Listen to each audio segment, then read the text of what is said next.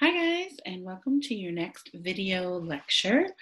Today we're going to be discussing the notes for section 7.4, which happens to be the last section in chapter 7. So we are gearing up for a test this Friday, immediately after the live session, as I may have mentioned in our previous video lecture. But just to be sure, a little housekeeping. Today, this is going to be section 7.4. It's the last section in chapter 7. So on Friday, immediately after our live session, which we're going to use to make sure that everybody's on the same page, that we're all caught up, that we can discuss any issues with turning in work through the digital platform of Blackboard. We'll get all that cleared and out of the way, make sure that you have the opportunity to ask any questions and review any types of problems that you may have had some difficulty with. And then the live test will become live after we've completed our live session, probably within the hour of the completion, and you will be given exactly 2 hours to have the test completed and turned in before the weekend.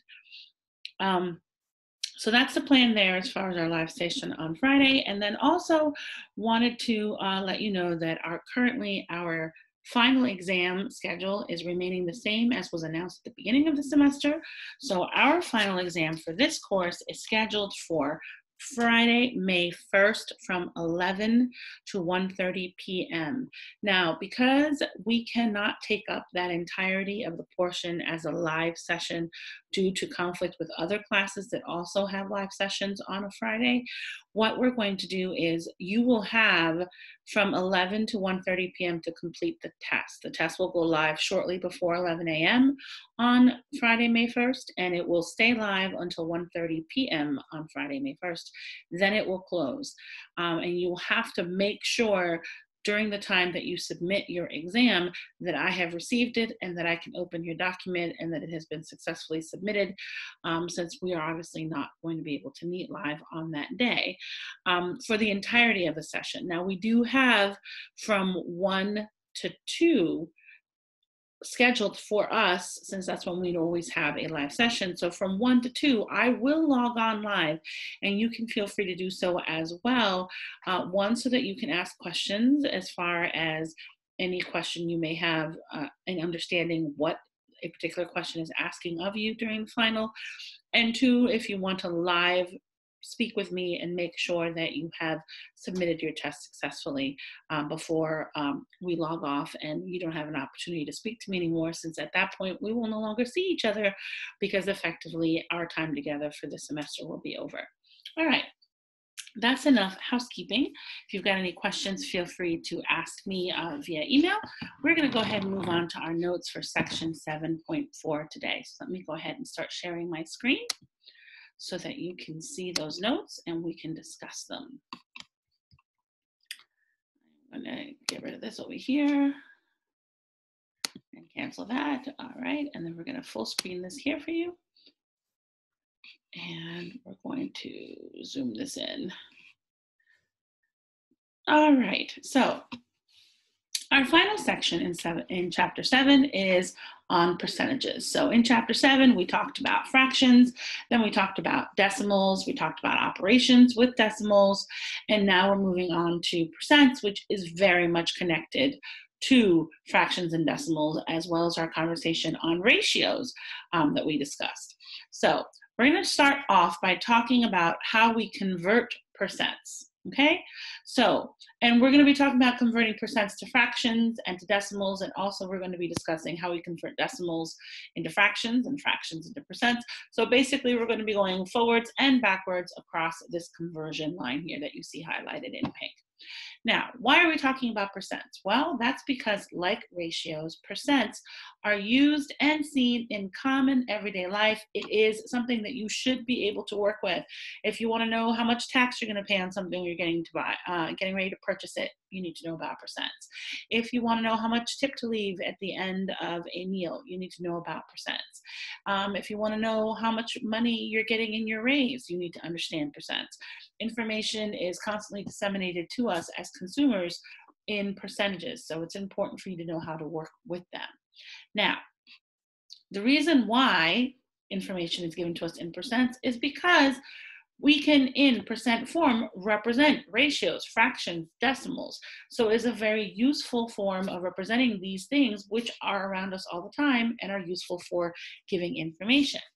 Now, percent in and of itself, the word percent means per hundred in Latin. So its name is very directly connected to exactly what it is. So 25% is 25 out of 100, or 25 per 100, which, if you recall from our conversation on how to convert base 10 fractions, we can convert that into a decimal very easily because we count the number of zeros. We have 2. We put our decimal point at the right of our numerator, which is where it always is in any whole number situation. And then we move it to the left 2 places because there are 2 zeros in our numerator. So we get the decimal 0.25. And you can see that we can do the same thing with 420%. This is still, because it is percent, we're still talking out of 100. So this is 420 out of 100, or per 100. Because there are still 2 zeros in our denominator, we will still take our decimal from our numerator and move it 2 places to the left, giving us 4.2. which is the decimal representation of 420%. So in general, we think of percent as so much out of 100, okay? Pretty straightforward, no confusion there. Now, oh, sorry, let's get back here. What happened here? Oops, sorry. I, didn't touch it. I've got a very sensitive computer here, and it seems to be having a little issue. Let me pause you for 1 second, and I'm going to fix that, okay?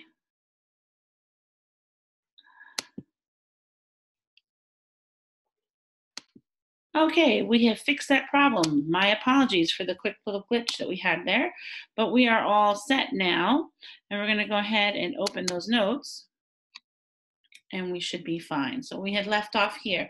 So now we're going to talk about how we're going to convert from a percent into a fraction, okay? And simply how we do that is that we use the meaning of the word percent, meaning that, as I mentioned earlier, percent is defined as something out of 100. So how do we convert a percentage into a fraction? We simply say, well, this is 63%, so that's 63 out of 100. Boom, we're in fractional form. And if necessary, or if possible, you could simplify that. But there you go. That's how we go from percent to fraction. Pretty simple, pretty straightforward, no real complication there. Now, how do we go from percent to decimal?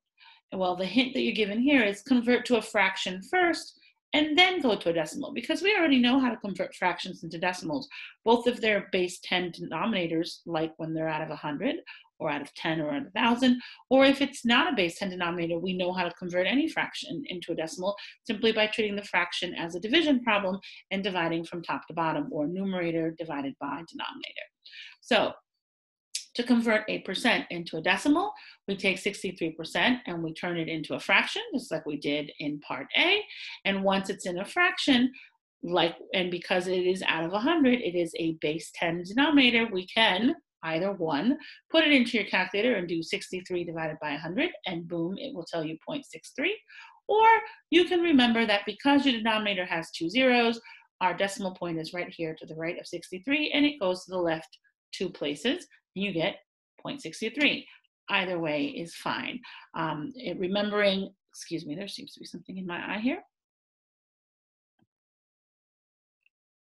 Apologies. Either way, either remembering that the 2 zeros make you move that decimal point 2 places to the left, and so you can do it using quote unquote mental math, or you can just pop it into your calculator and remember that fractions are division problems from top to bottom, 63 divided by 100. Either way, you get the 0.63 as your decimal. Now, how do we go from decimals to percentages? And the hint you're given here is that you just reverse the process that we just used in part B to go from percents into decimals, right? So we're in essence going backwards. Now we're going from decimals to percents, right? Now there are 3 ways you can do this. I am showing you all 3. You can choose whichever one you find most comfortable and use that one and have it work for you every time. Now, 1 and 2 are in essence the same method. It's just accounting for the difference in what happens to your fraction form. So we're going to go ahead and take 0.63 and turn it into its fraction form of 63 out of 100.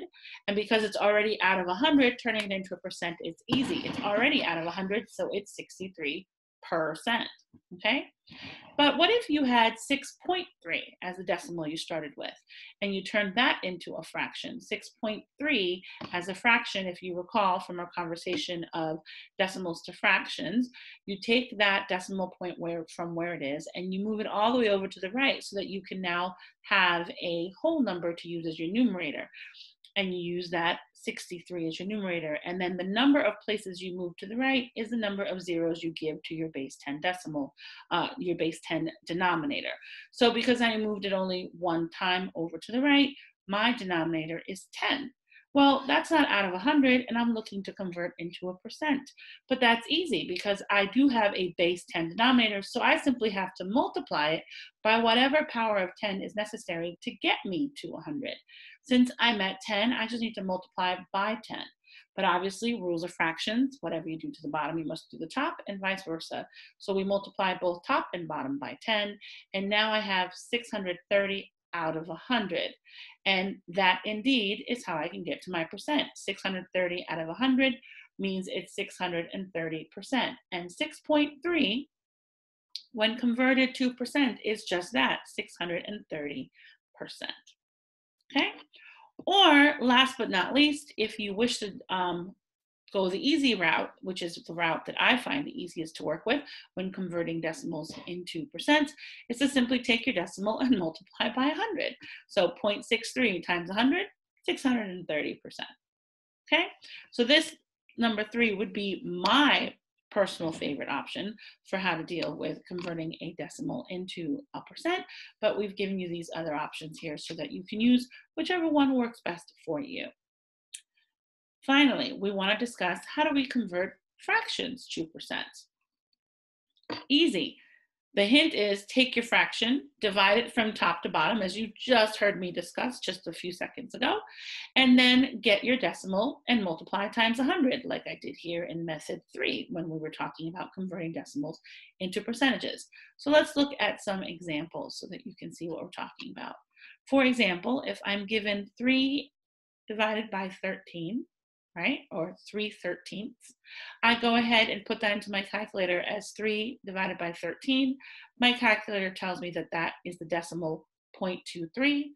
I go ahead and multiply that times 100, and I've now converted the decimal version of my fraction, 0.23, into a percent, 23%. And so it turns out that 3 out of 13 is indeed 23% of 13, okay? Second example, and this is because sometimes when you go ahead and take a fraction and convert it to decimal, you have a non-terminating decimal, as we discussed earlier in this chapter.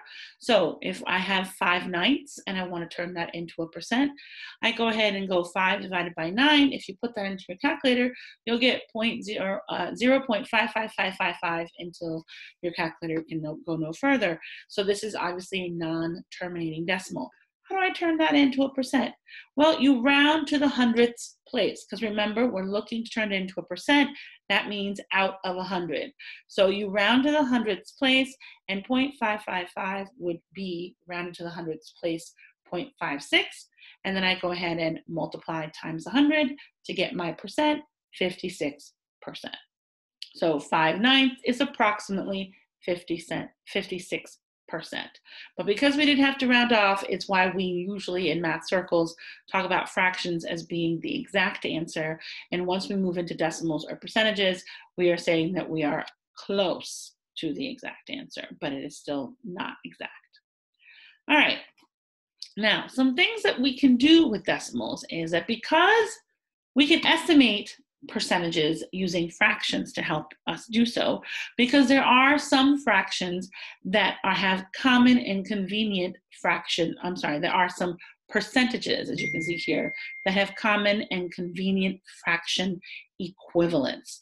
For example, 25% is always 1/4, or 1 out of 4. 5% is always 1 out of 20. 50% is 1 out of 2, or half. 10% is 1/10, 75% is 3/4, 33 and a third percent is 1/3, and 66 and 2/3% is 2/3. So these are pretty easy to memorize, and you run into them a lot. And when you remember these very convenient fraction equivalents of these percentages, then estimating becomes pretty easy, and you can actually do it in what they like to call in Common Core here in New York using mental math. So for example, if I'm given what is 25% of 44, I think to myself, oh, well, 25% is 1/4. So 1/4 of 44, and you can think of it as multiplying fractions, is really 11. So 25% of 44 is about 11. Okay? And then another scenario, and this is where the fact that multiplication is commutative and we have the commutative property of multiplication becomes very useful. We have what is 38% of 50? Well, 38% of 50 is the same thing as saying 50% of 38, right? Because multiplication is commutative. So that's what we do. Instead of doing 38% of 50, we say, well, what is 50% of 38? Why? Because I have a very easy fractional equivalent that I can pop into my head and get this answer easily. And so 50% of 38 is the same thing as saying half of 38. So that's about 19. So 38% of 50 is about 19, or 50% of 38 is about 19. Okay? All right, so now that we have these percent skills where we can convert from fractions to decimals to percentages and vice versa, and we know how to do some very easy rounding using those convenient fractional equivalents to some very common percentages, we can get some applications to our percentages, which is solving percent problems, okay? And there are 3 ways of doing this. There are 3 methods that I'm going to walk you through. But basically, for all 3 methods, you have to be aware of the fact that since percentages can be expressed as fractions, percent problems always involve 3 pieces of information: the percent, and then the part, which is the numerator of a fraction, and the whole, which is the denominator of a fraction. So all of our percent problems will always address the need for these 3 parts, okay? Now, the first method we have is where we use what's called the percent equation approach. This equation is extremely useful, and I strongly recommend that you memorize it. This is what we call the percent equation. The percent equation says that a percent, a being any percent, times the whole of what you're talking about is equal to the part represented by that percent. Now, please note that this equation, because it is an equation, can be manipulated depending on what pieces you have so that and what parts you know. So for example, if I have the whole and I know the part, but I don't know what percentage that part represents, I can use this equation to solve for that percentage. Or if I have the percentage and I have the part, but I don't know what whole that percent took this part out of, I can go ahead and manipulate this equation to solve for that whole, as you're going to see in some of the examples we're going to look at now. So using method 1, which is the percent equation, we're going to solve these 3 problems, okay? Problem number 1. You're going to purchase a car for $13,000. And the dealership requires that you put a 20% down payment in order to purchase the vehicle. The question for our problem is, how much is your down payment? All right, so again, we're using the percent equation approach. We know our percentage, it's 20%. So that 20% is what we would substitute for the any percent part of our percent equation. What is our whole? Well, our whole is the total price of the car, which is $13,000, and they told us that too. So we know what our whole is. But they're asking for the down payment. Well, that must be the part that the 20% represents, right? The amount that is the actual down payment. So we go ahead and sub in 20% for our any percent in our equation, and 13,000 for our whole in our equation, and then we prepare to go ahead and solve for the part. It's always useful to do so by turning your percent into a decimal and then multiplying it by your whole, which is what that dot requires in the equation.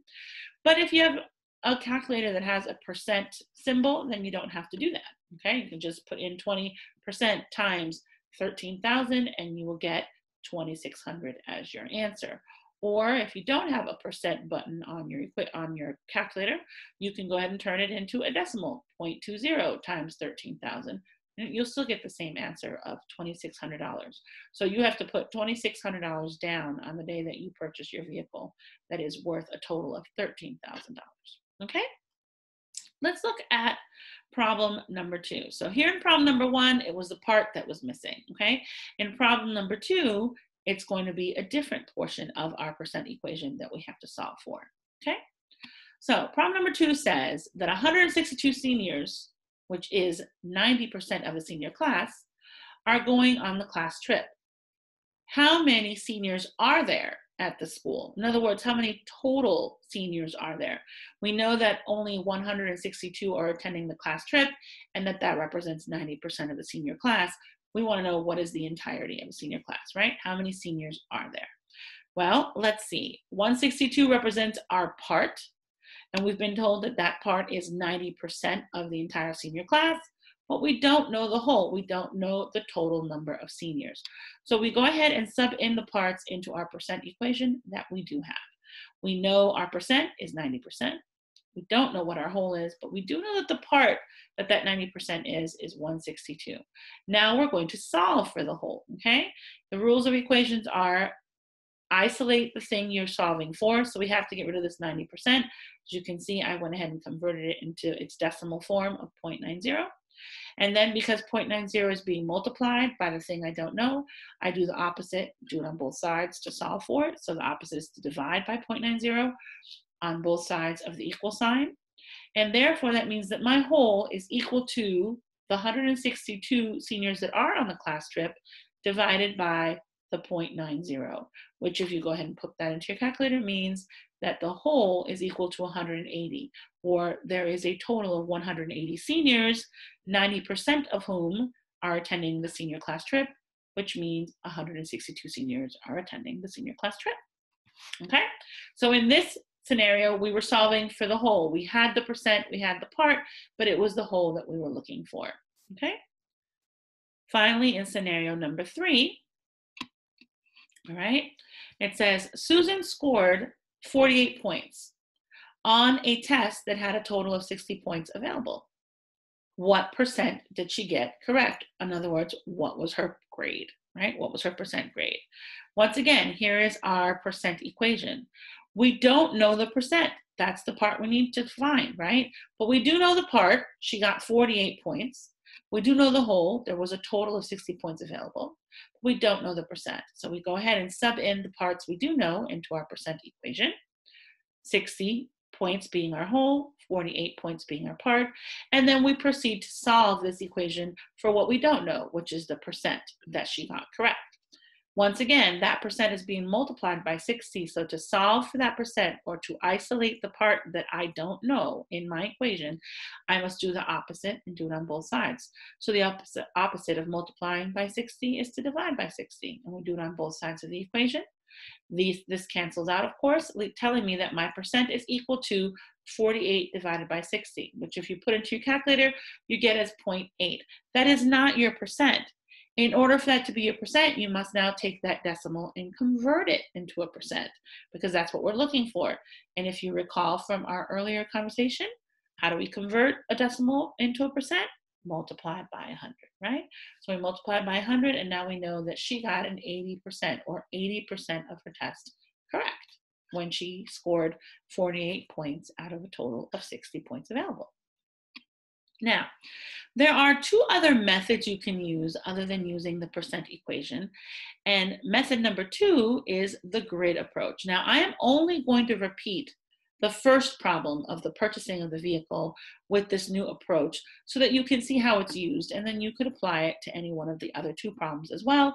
Or if you look in your textbook, they walk you through the solutions to all 3 of the basic problems that we just finished looking at when we were using the percent equation approach. So method number 2 is the grid approach, where we're basically using that 100 square that we've been using throughout chapter 7 to talk about fractions and decimals, okay?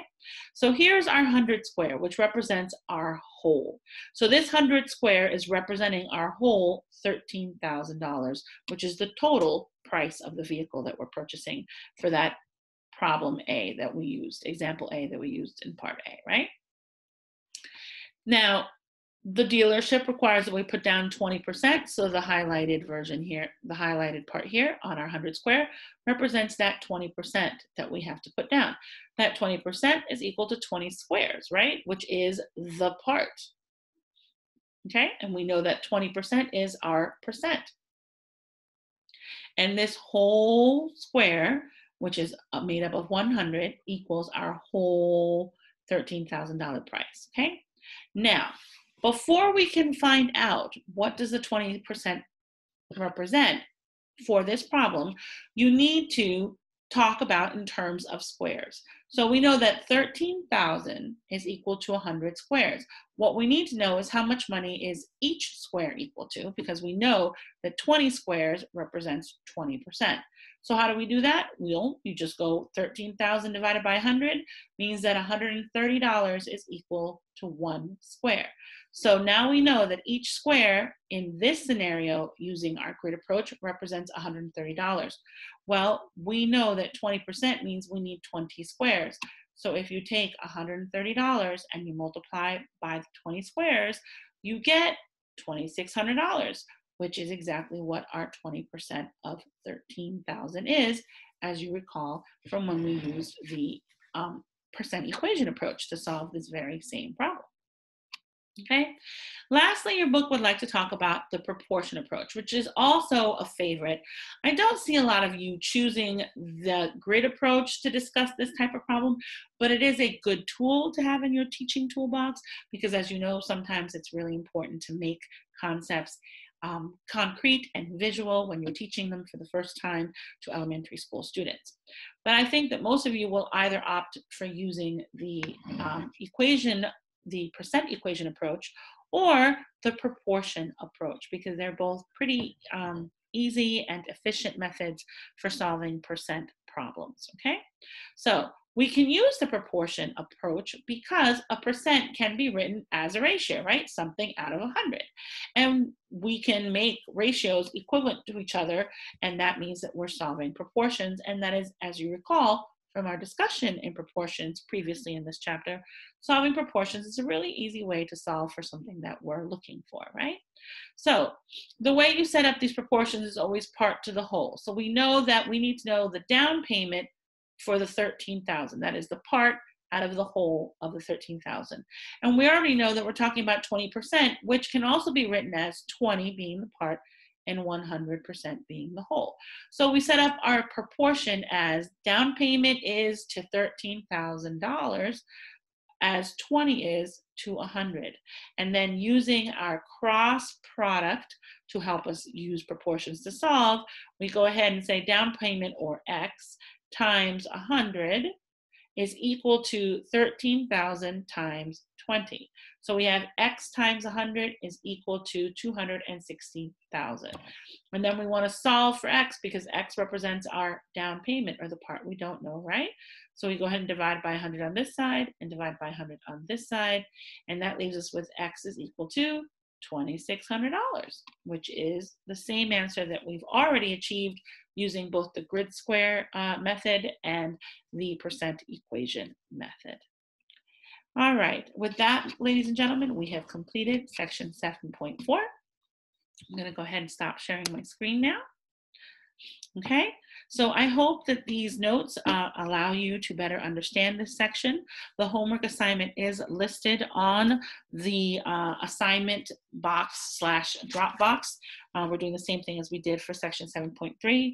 Your notes, your video, and the Dropbox are all on the same link. So the same link that you access your notes from and you access your video from is where you also turn in your homework. The homework for this section is going to be homework number 19. It's found on page 292 to 293. You'll be doing problems number 1 through 10 although you will skip number 9. And for any problems having multiple parts, just complete parts A through C. All right, have a wonderful day. And again, this homework assignment will be due Friday, immediately before our live session, which begins at 1. So this homework assignment, I believe the Dropbox will close at 12:30 on Friday morning, or 12:30 on Friday afternoon. All right, bye, take care.